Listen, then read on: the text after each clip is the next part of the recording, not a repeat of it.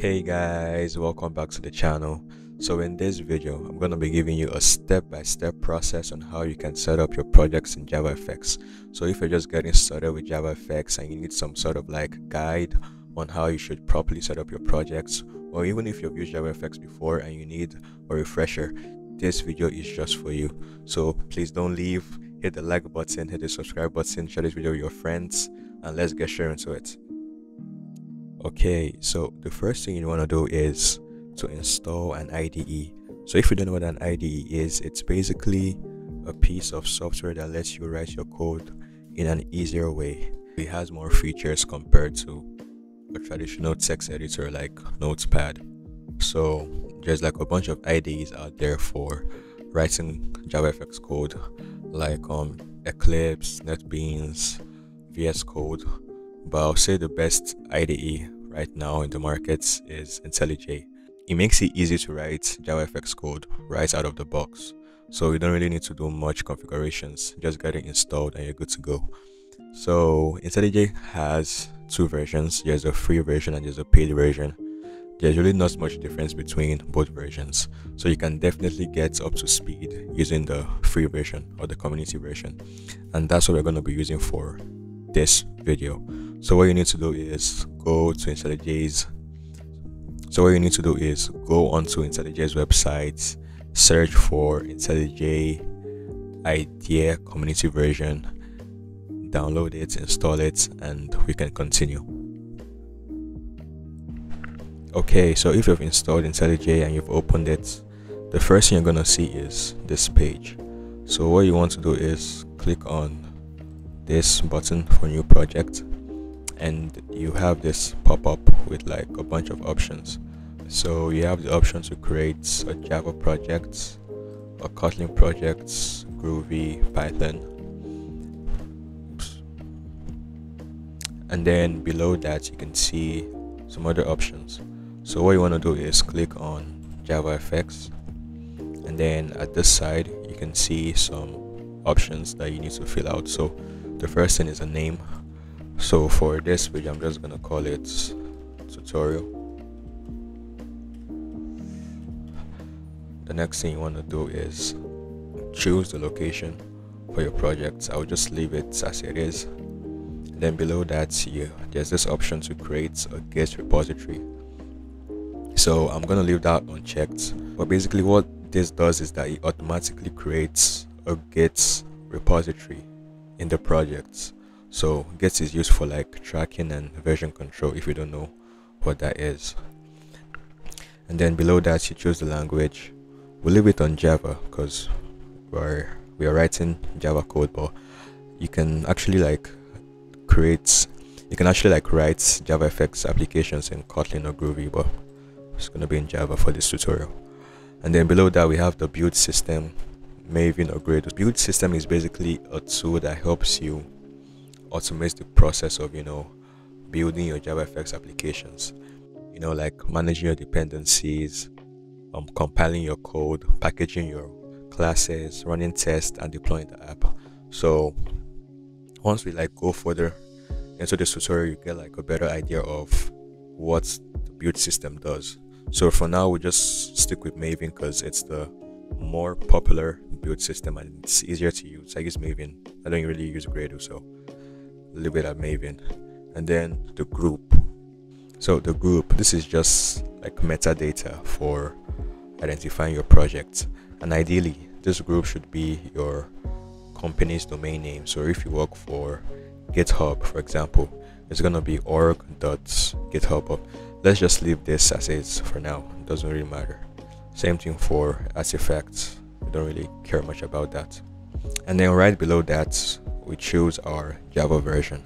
So this is very important. You need to choose a good and stable version of Java. So I think I'll just stick with Java 17, but of course you could pick 23. I think I'll pick 23 instead. So let's go with 23, and right here we click next. And then it gives you these options. So these are additional libraries, but we don't really have to worry about this, so just ignore this and click create.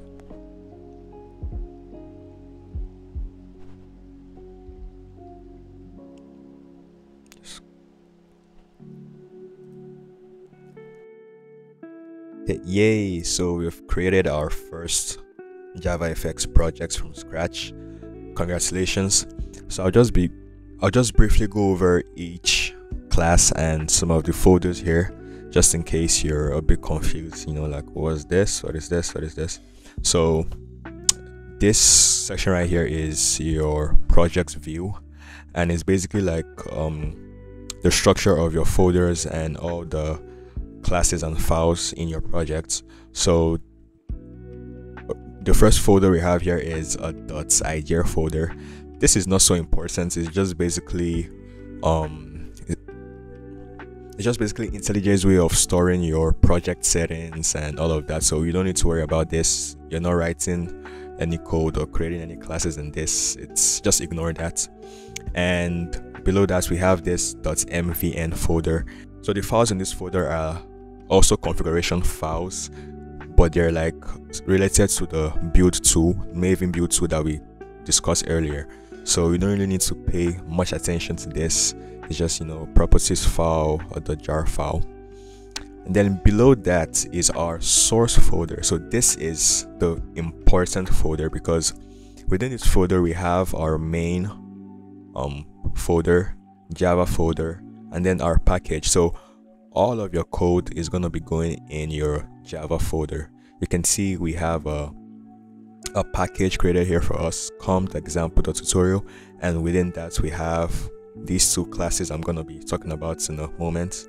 We have this module info.java, which is just a file for, you know, managing some of your modules, not so important, you know. And then below that we have our resources folder. And so your fxml files, css files, every file that has to like do with design and not necessarily like the classes will go into your resources folder. And you can see we also have a similar package structure like in the Java folder. So example.tutorial, and then in that we have our hello view.fxml file right here. And then below our source folder we have this target folder. So the target folder is where your compiled classes are going to be stored in. So when you run your application and then Java compiles your classes, your .class files are actually going to be stored here in your target folder. So let's just go into the main Java. Okay, so this is why I actually love IntelliJ. It's because it doesn't let you start building from scratch, you know. It gives you some boilerplate code, like gives you some classes, and it's like a very nice way to, you know, start code instead of having to, you know, write everything from scratch, write boilerplate code. You already have a template. So what is this class? Hello application. This class is the entry point of your application. So you can see we have a main method. So we do that by creating a new fxml loader object. We pass in the path to our fxml file. So you can notice here we're calling hello application the class the get resource. So what this does is that it tells Java to, hey, look into our resources folder for our fxml file, and you're gonna find it there.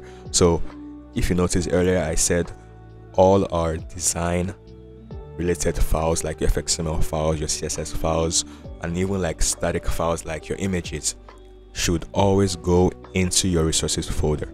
So right here you can see we have a hello view.fxml, and in our code we tell Java to look there and load the fxml file from there. And then after that we also create a new scene. We pass in the fxml loader variable, calling the .load method on it.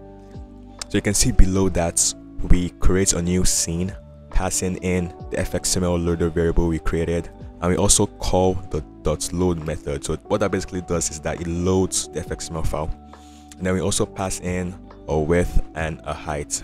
And then after that we set the title for the stage, we set the scene, and then we show the stage. So I'm just going to demonstrate this for you guys and run the application.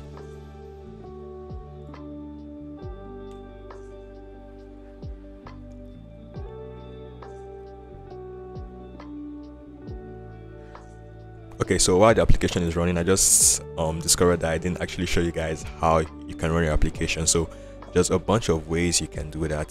So the easiest way is to actually, okay, let me just stop this so I can show you guys. Okay, so the easiest way is just to come up here at the title section, and you see this play button. You click on it. Another way you can also do it is like I did earlier just now, by clicking this play button also here beside the main method signature. But the easiest way and the most common way is just to go up to the title bar and click on this button. You can see there's a shortcut for that, which is Shift F10 to run the application. So just click that.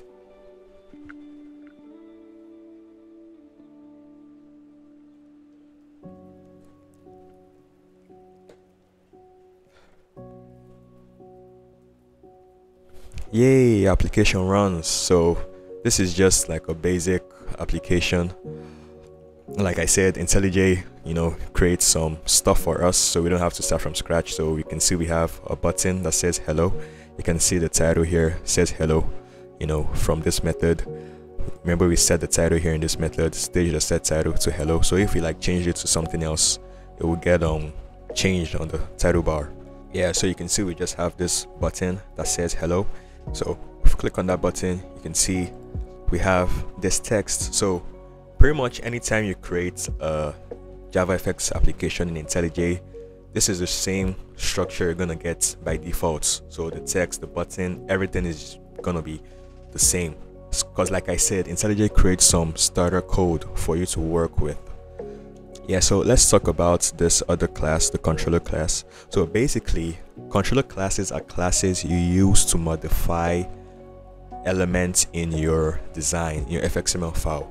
So each FXML file should have a controller for changing the graphic elements in the FXML file. So let's say, for example, in our FXML file right here, you can see it's just a basic FXML file with a label and a button and a VBox, right? So if you've not used FXML before, or you don't know what this is, FXML is basically this markup language that was created by the JavaFX devs to make it easier to design your applications. So instead of having to create a VBox,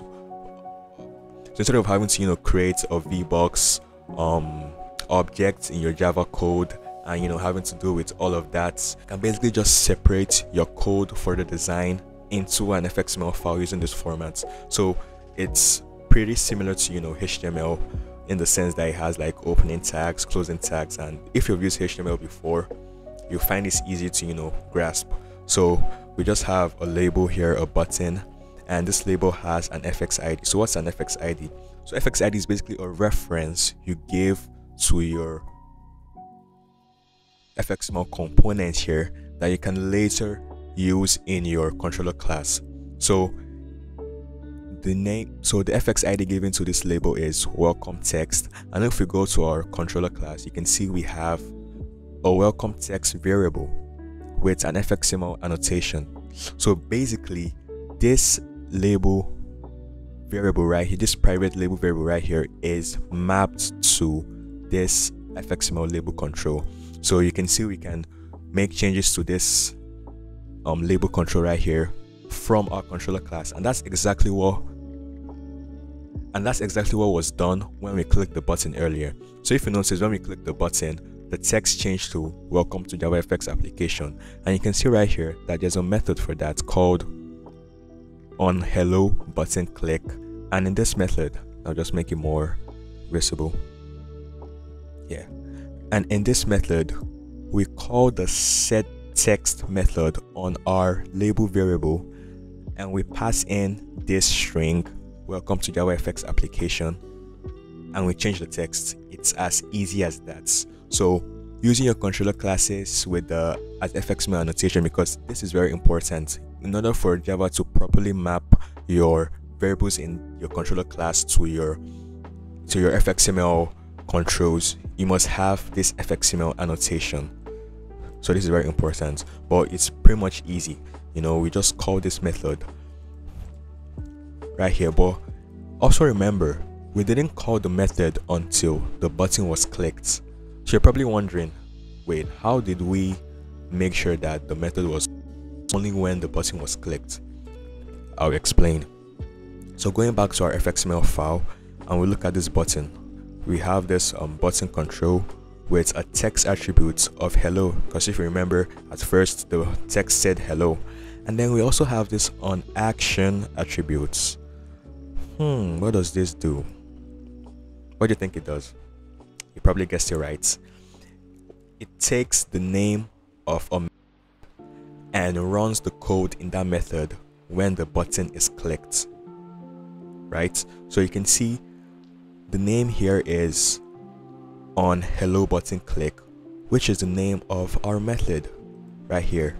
So when this button is clicked, the code in the method gets run. So let's say, for example, we here and we add a print line method, for example. So now add a print line, my first JavaFX. So another thing about IntelliJ is it has excellent code completion. So you can see as I was typing, it suggests, it suggests the end of the statement, and I can just hit tab and it completes. So that's really, really cool. So let's run our app again, and you can see that when I click the button, the text will change, and then this text, so what you notice is when I click the button, the text will change and this text will get printed into the console. So my first JavaFX application will print it. So just watch, click hello, you can see the text changed. And if we go and look into our console, you can see, wow, my first JavaFX application. So it's it's like really, really nice, and you can have like a bunch of methods, and it doesn't just have to be this method. I could have changed the whatever. You just have to make sure that the name here is consistent with the name in here, or else you get a bunch of nasty errors. So another thing you probably noticed is that there's a hashtag in front of the method name. So it's like, that's pretty much JavaFX syntax. You just have to put the hashtag in front of the method name. It's just the way they designed the FXML language, but just make sure you have that and everything perfectly. So I guess that's pretty much about it. Thank you for watching this video. Congratulations on creating your first JavaFX project. If this video was helpful to you, please drop a like, comment, subscribe, share this video with anyone you know that is also into like making apps in JavaFX, and I'll see you guys in the next one. Bye bye.